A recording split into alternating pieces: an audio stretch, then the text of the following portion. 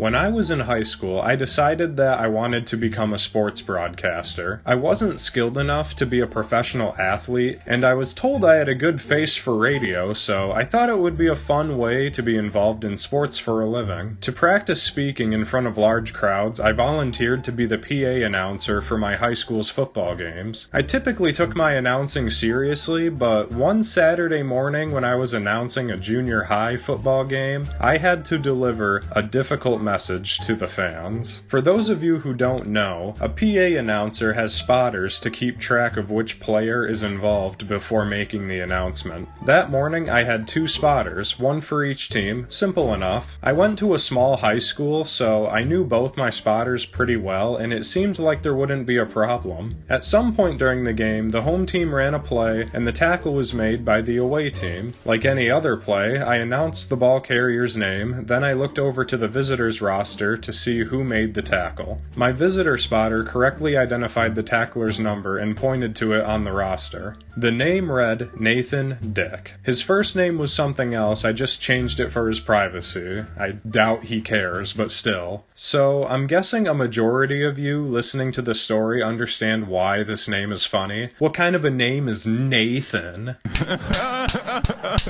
Okay, obviously it's because his last name is Dick. When I had read the name, I didn't really think it was that funny, so I was about to make the announcement, "Tackle made by Nathan Dick." However, between me reading the name and making the announcement, my visitor spotter slightly chuckled after reading the name. I guess I had overestimated my maturity level because that slight chuckle, that faint giggle, was enough to break me. So this is what the announcement really was. Tackle made by Nathan.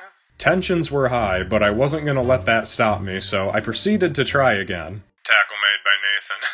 After botching the call the second time, me, my spotters, and the rest of the press box started laughing so hard we were crying. Fortunately, the crowd didn't hear us all cracking up because I turned off the microphone. I love this story so much because I can only imagine what Nathan Dick and his parents thought during all of this. They were probably just shaking their heads and seriously considering that they changed their last name to avoid more humiliation. Other than this instance, my football announcing was fairly normal. Tackle made by Le Carpatron Duke Marriott. And even though I'm no longer pursuing a career in sports broadcasting, I'm definitely glad I was at the time. Otherwise, this story would have never happened, and that would have been a tragedy. I'm sorry, Nathan, but you're the reason why I look back on PA announcing so fondly. If it makes you feel any better, I could start calling you Nathan Richard from now on.